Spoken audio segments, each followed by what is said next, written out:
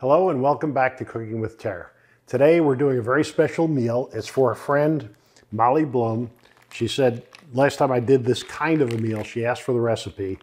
As it turns out, Molly, the chicken that we did in that last recipe, my sous chef was not too enthusiastic about, so I'm changing it up a bit. We're doing chicken breast. I've sliced it in nice big chunks and I've marinated it in a sauce that is called char siu sauce, and I hope I'm pronouncing this correctly. I've got a friend, David Muller, who will tell me whether I'm pronouncing it correctly or not, because he speaks Chinese. So it's charsiu sauce. It's Chinese barbecue sauce, and it's been marinating in that. And what I'm going to do is grill this chicken so that we get some nice grill marks on it and it cooks through. And I'm going to glaze it with a little bit more of the char siu sauce, and then I'm going to sprinkle some sesame seeds on it. So it'll be a barbecue chicken with sesame seeds. And to go with that, I looked at all of the vegetables in the Asian market. And when I was looking at them, one of my all-time favorites is baby bok choy. And this is just such a gorgeous vegetable that I had to get it. And I can't pass up, I can't pass up the basil. And when I asked the proprietor for Thai basil, he said, no, I'm sorry, we don't have that, but we do have Vietnamese basil. This is also known as temple basil. It has a different flavor from the Italian sweet basil. It almost has a little bit of a licorice taste to it. It's really a beautiful basil, and it adds a very unique flavor. So I'm not going from any particular Asian cuisine here. We're using Chinese items. We're going to use some Vietnamese, and so it's kind of pan-Asian. I'm just taking an Asian influence here as opposed to following any particular Asian cuisine. Of course, we've got ginger. I got this beautiful knob of ginger and plenty of garlic. We like a lot of garlic in things that we do. The mushrooms were just too beautiful to pass off. So we have shiitake mushrooms. I'm going to include those. Bean sprouts, of course, are wonderful. We're going to serve this over noodles, and the noodles are tapioca flakes. So these are actually gluten-free for those of you who are gluten sensitive. This is a noodle you can work with. Some of the unique flavors that I'm going to incorporate into the stir fry are some chili crisp, some pure sesame oil, some fish sauce, and to thicken everything up and make a sauce, I'm going to be using some chicken stock and cornstarch. So rather than bore you with all of the details of chopping and preparing, because most of the time spent in preparing an Asian meal is spent on the cutting board. So this is a time when you really want to have your knife skills down, because once all of the ingredients are prepared, the actual cooking time is very, very brief. So I'll prepare all of this stuff. When you come back, I'll be mise en place, ready to pull the trigger on this meal. Okay, so I've done all of the prep that I need to do before we start cooking, with one exception. These tapioca noodles, one of the problems that you can have with these is they can turn into a ball of glue in a matter of seconds. So what I'm going to do is I'm going to pour some hot water over these, and as soon as they've softened just a little bit, I'm going to plunge them into cold water. And then I'm going to work them into the stir fry towards the end. This is probably the trickiest part of this whole meal, and I wouldn't blame you if instead you went with some boiled rice, okay? Please, this could be a nightmare if it turns into a ball of glue. One ingredient I failed to mention were sesame seeds. I'm using black sesame seeds in this dish only because they're pretty. They taste just the same as white ones. I do recommend you buy your sesame seeds at an Asian grocery. They are a fraction of the cost of the sesame seeds at a grocery store. Also, you want to keep seeds and nuts in your freezer. They'll keep practically forever in the freezer, but they can go rancid if they're kept in the cupboard. Okay, so what I've done now is I've washed the bean sprouts. I'll drain those right before I cook them. I've stemmed, washed, and chopped the shiitake mushrooms. I've taken the green onions and I've done two different things with them. The white-ish part, you can see there's some green in there, I'm going to cook in the stir fry. The perfectly green part I'm going to use as a garnish on top. Gives it two different flavors, both are delicious. I've chopped probably 4 or 5 cloves of garlic. We like a lot of garlic. I took about a thumb-sized piece of that ginger and chopped it up fine.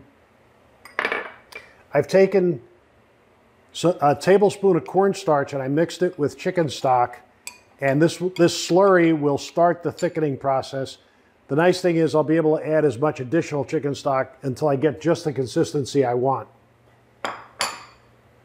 The Thai basil, holy basil, temple basil, Vietnamese basil, whatever basil you want to call it. Remember, it's got a purple stem and a green leaf and a distinctly different flavor from Italian sweet basil. But in a pinch, what I've done on occasion is, let me turn this off. I blended the sweet basil with mint, and that actually is a very effective substitute if you can't get temple basil. Okay, I think we've got all of the ingredients together. I'm going to pour a little hot water over these noodles. When they soften just a little bit, I'm going to rinse them and plunge them into cold water. The next thing I'm going to do is to cook this chicken. And I'm going to set up an electric grill and sear it, actually just brown it on both sides, grill it on both sides. Add a little bit of the additional char siu sauce and some sesame seeds to it. And then that'll be done, and I'll keep that warm, and we'll come back for the stir fry after that. So next step up, I'm going to grill the chicken. Okay, so we've, during the break, I've chopped up the bok choy and rinsed it in the salad spinner. I also have quite a bit of that Thai basil in there. What I'm going to do is cook a lot of it in with the bok choy in the stir fry, and then this little bit that I have left is to finish on top. Again, it gives it 2 different flavors. There's one flavor that you get from cooking the onions, and there's another flavor you get from putting the fresh onions on top. There's one flavor that you get from cooking the basil, another from putting the fresh basil on top. I've also changed my mind about the black sesame seeds because they're going on the chicken. And I think the char siu sauce is going to be dark in color. I think a little bit lighter sesame seed would be better. So these are straight out of the freezer. All right, so I'm going to grill the chicken. Now you can do this on a charcoal grill, you can do it on a gas grill, you can do it on a grill pan. I suppose you could do it in a frying pan. I'm doing it on an electric grill that is Teflon coated. It doesn't get nearly as hot as some other grills, but one of the advantages to that is that the char siu sauce has sugar in it. And I've just oiled this, and the sugar on some grills would burn. On this grill, it will just caramelize. And so for this particular purpose, I prefer something with a little less heat. On a gas grill or a charcoal grill, you might want to use indirect heat. And for our family and friends with Traeger grills, the smoke would actually be kind of nice. So if you have a Traeger and you want to use wood pellets and give it a little smoke in the process, that would all be for the good.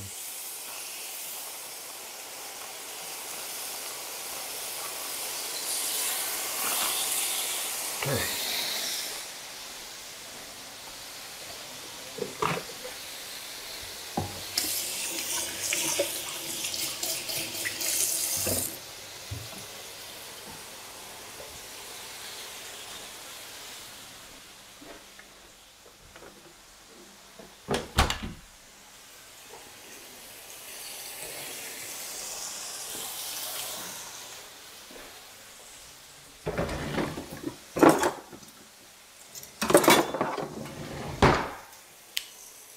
By the way, if anybody knows where I can get another pair of these tongs, please tell me. I've worn out several sets. I like the fact that they have the equivalent of kind of a spatula on each end. They work great for purposes like this. So you can see this didn't take very long. These strips of chicken, these are slices that I took out of the breast. By the way, a little pro tip on that. If you slice the chicken while it's still just partially frozen, still has ice crystals in it, it slices way easier.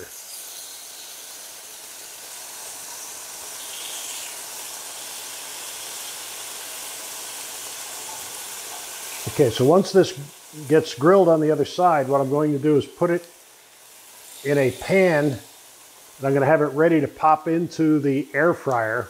I'm going to brush the tops with a little bit more of the sauce, sprinkle the sesame seeds on, and I'm going to finish it very quickly in the air fryer just to put a little tan on the sesame seeds and to get that extra layer of the barbecue sauce to caramelize a little bit on top. All right, so I don't know what this was, a couple of minutes at most, but that meat is just about done. The additional time in the air fryer will very easily finish it up. So I'm going to pull that off, and I'm going to switch to a wok here so I can start the stir fry. So we'll pause right there, and I'll come back to them ready with the wok. The induction burner makes a little noise, so I hope that's not too distracting. But what I've done is I've taken the chicken that we did on the grill, brushed a little bit more of the char siu sauce on it, sprinkled the raw sesame seeds over the top, and that's going to go into the air fryer for just a couple of minutes until we get a little tan on the sesame seeds and get that sauce bubbling up. But we're going to wait a little bit on that as I do the stir fry. So with the stir fry, I'm heating the wok, and then into the wok, I'm going to add about a tablespoon of peanut oil, and then get our ginger and garlic going.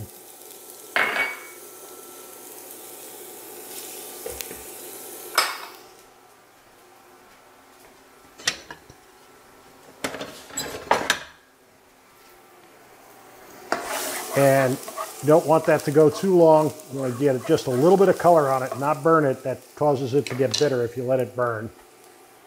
The next thing in will be the mushrooms.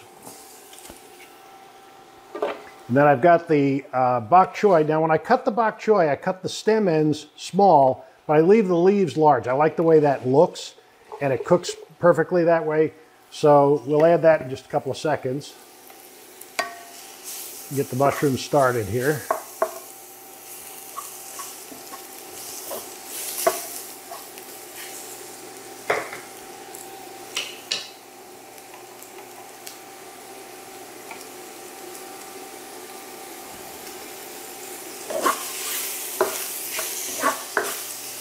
The wok cooking is normally done at a very high temperature.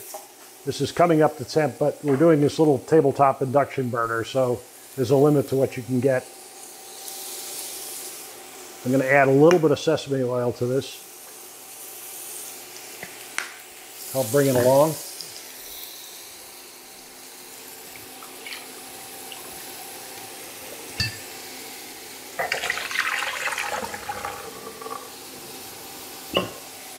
By the way, those tapioca noodles, we poured boiling water over them until they became al dente, and then doused them in ice water. So they're nice and separate right now. And as long as I have enough veg in the wok when I put these in there, they should separate out. But as I warned you, this is a noodle that can turn into a glue ball on you. All right, we're getting some nice stir frying going there now.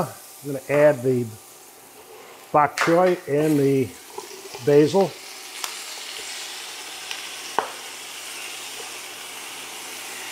And I did manage to drop a spoon, which I'll have to replace.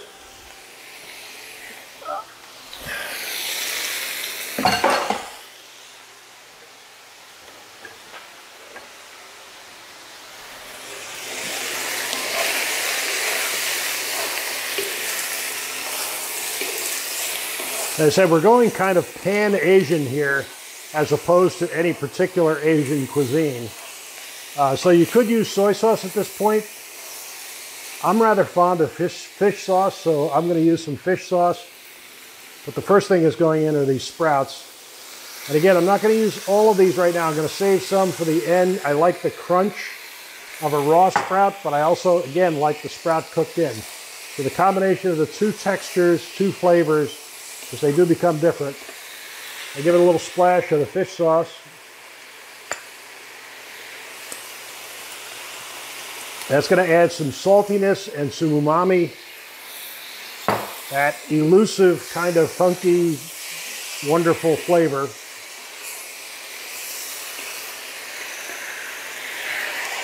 And next, the noodles.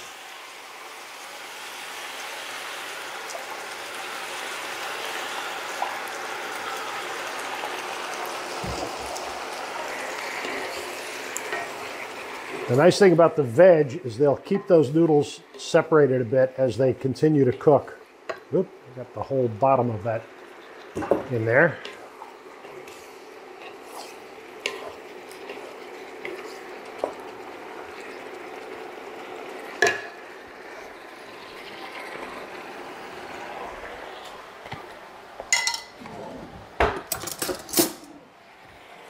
I am like a kid in a candy store with this chili crisp stuff. I've been adding it to everything. I just love the flavor. It is not hot. It looks like it ought to be fiery hot, but it is not. It's just delicious. And again, it adds another dimension to the flavor.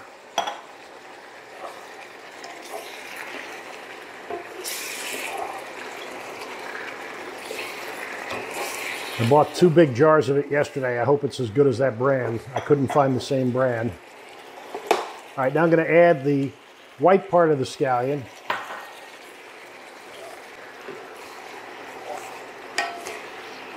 Now we're going to keep cooking this until I think the noodles are tender enough. It's really the only thing we need to worry about now is get these just the right texture there. A little bit chewy yet.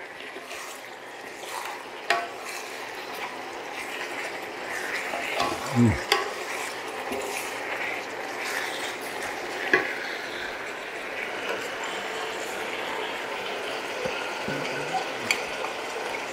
going to add the chicken stock and cornstarch in there.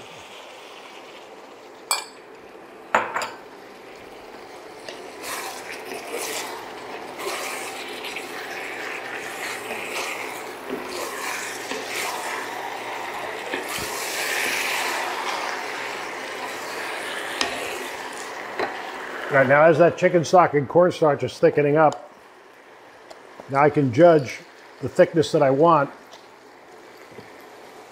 Just looking for a kind of a light sauce. Now, cornstarch will thicken up quite a lot of liquid.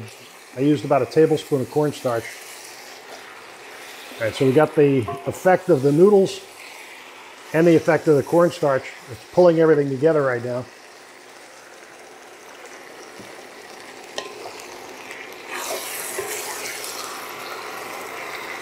Do not want to let these noodles get all stuck together.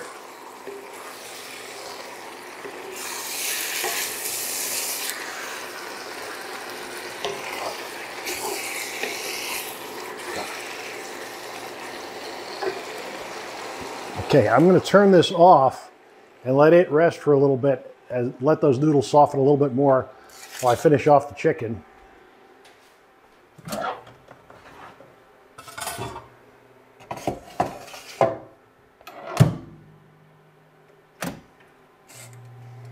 All right, so the chicken's in the air fryer at 400, and we'll just get a little color on that, toast the sesame seeds off, and then we are going to be ready to plate this up. I think a nice serving platter would be good for this.